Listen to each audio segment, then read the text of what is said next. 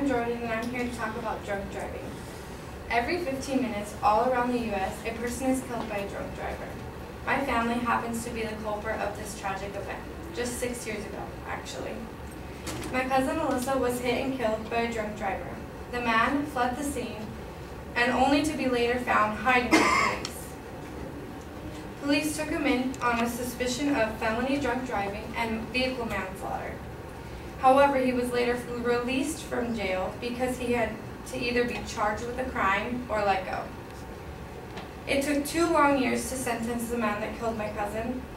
By the time he was done, he was tried with the count of manslaughter and only received 2 years in prison. This is not his first time offense, however. He had already had 2 DUIs on record. You may ask, what does this have to do with your speech?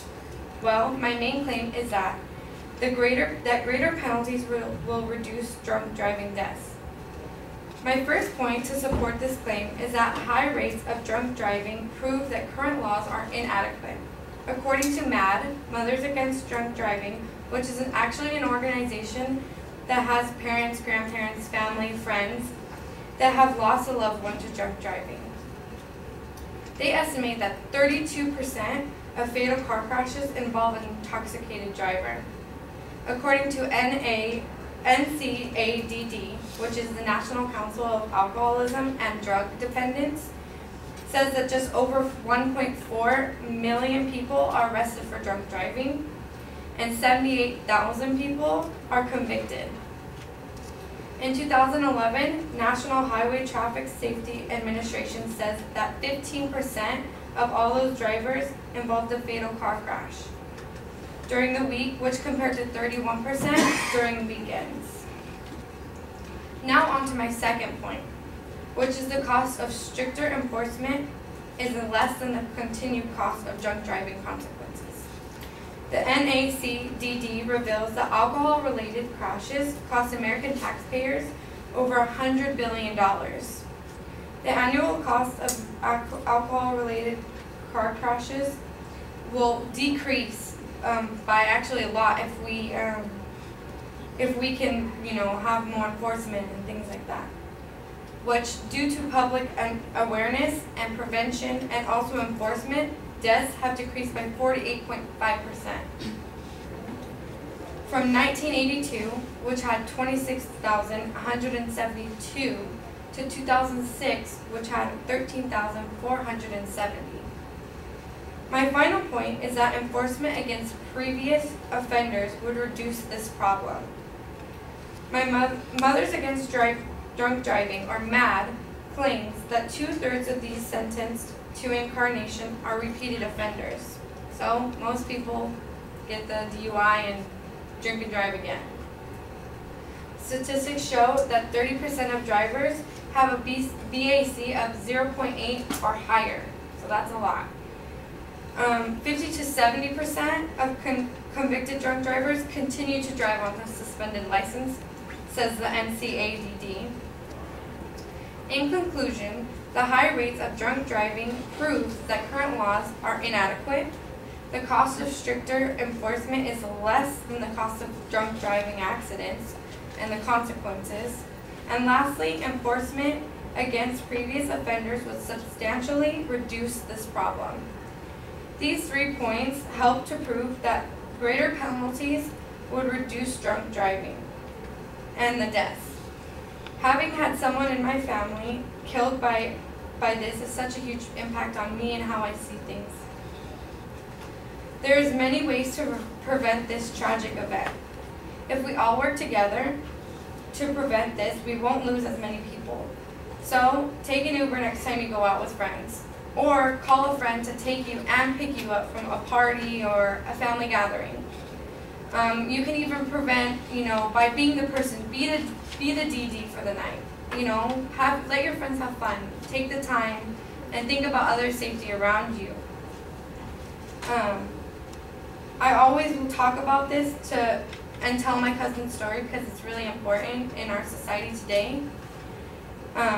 Other victims should also be told about their stories, and you can also go on, if you want more information, on Mothers Against Drunk Driving website. They have a lot of information. We can prevent this from happening. Thank you.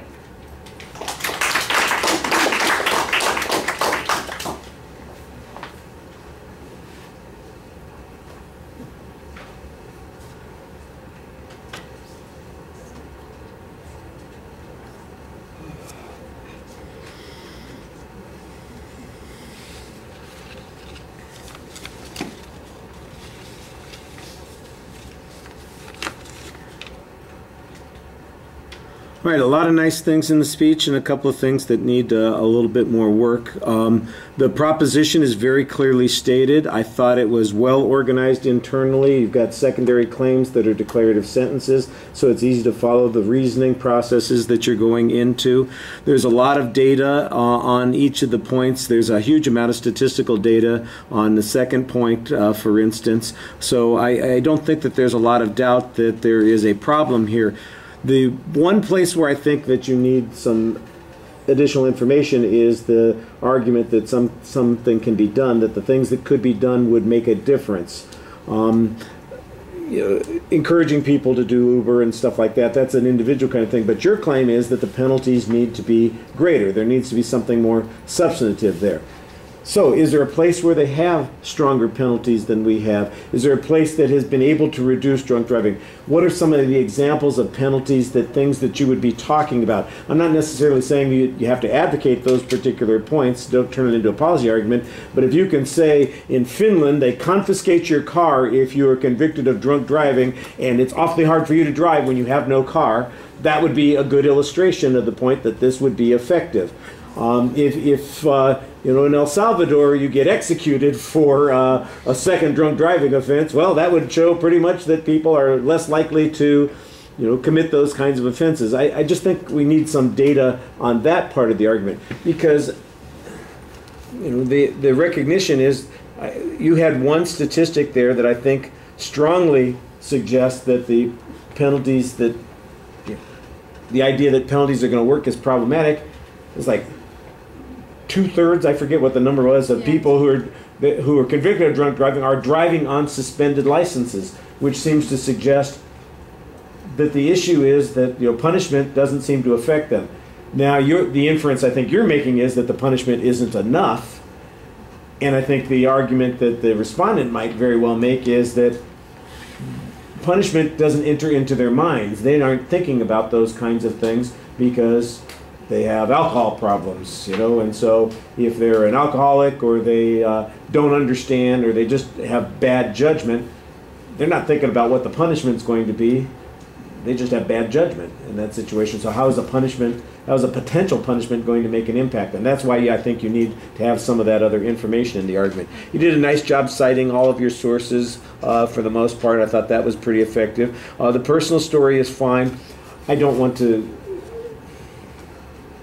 I already sound like a crotchety old man for the day, so I apologize about that, and this is not a big deal.